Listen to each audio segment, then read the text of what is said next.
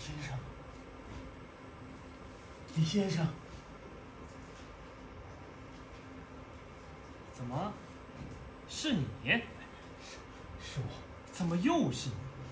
谁叫你到这来找我的？饿呀，家里的孩子大人没饭吃了。你到这儿就有饭吃了？这是旅馆，不是粥厂。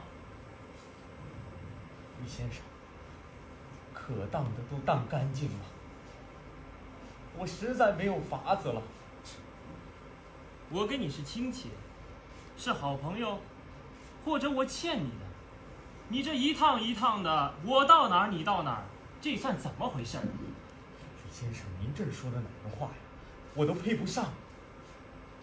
李先生，我在银行1个月才用您13来块钱，我这实在是无亲无故。您辞了我以后，你叫我到哪儿找事儿去？银行现在不要我，等于不叫我活着。照你这么说，银行就不能辞人了？银行雇了你，就算给你保了险，你这一辈子就可以吃上银行的了？不是的，李先生，我知道银行待我不错，可是你没有看见那活蹦乱跳的孩子。银行辞了我，没有进款，没有米，他们都饿得直叫，并且房钱有1个半月没有付，眼看着就没有房子住。李先生，我只好对他们。可是谁叫你们一大堆一大堆的养呢？李先生，我在银行没干过一件错事，我从天亮就去上班，夜晚才回来。李先生，好了，我知道你是个好人，你是安分守己的，所以银行才留你4、5年，不然你会等到现在吗？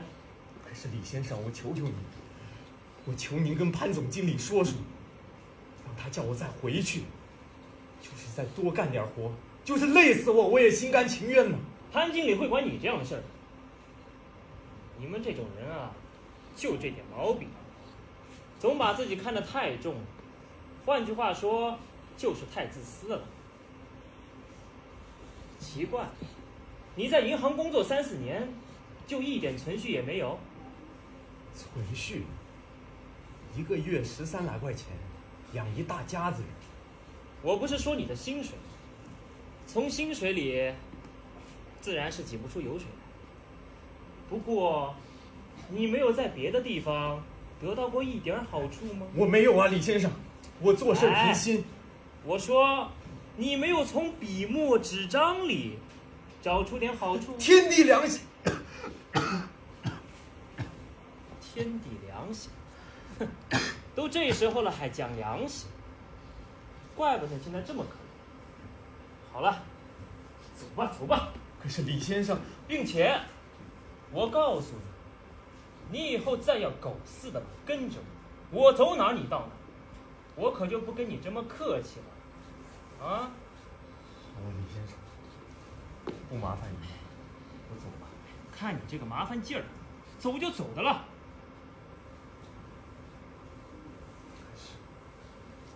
可是你叫我到哪儿去？你叫我到哪儿去啊？我这么跟您说吧，我没有家，我的女人跟人跑了，怕一个人吃不了这样的苦，家里还有3个孩子等着我要饭吃，我现在兜里只有2毛钱。李先生，您叫我到哪儿去？叫我到哪儿去？我只求您赏我点事情做，为了这群孩子们，我得活着。其实啊，事情很多，就看你愿不愿意做了。真的？第一，你可以出去拉洋车去啊。我拉不动，医生说我这边的肺已经靠不住了。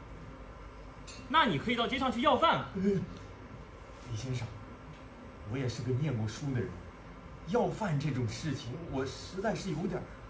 你还有点叫不出口，是吧？那么，你还有一条路可以走，这条路最容易、最痛快。你可以到人家家里去。对，你猜的对。李先生，您说要我去偷？你大声说出来，这怕什么？偷，这有什么做不得的呀？有钱人的钱可以从人家手里大把的抢，你没有胆量，你怎么不能偷啊？是李先生，真的急的时候我也这么想过。哦，你也想过去偷？可是我怕呀，我不敢，我下不去手。怎么，你连偷的胆量都没有？那你叫我怎么办？你既没有好亲戚，又没有好朋友，又没有了不得的本领，简直就是个废物。我告诉你，这个世界可不是替你这样的人预备的。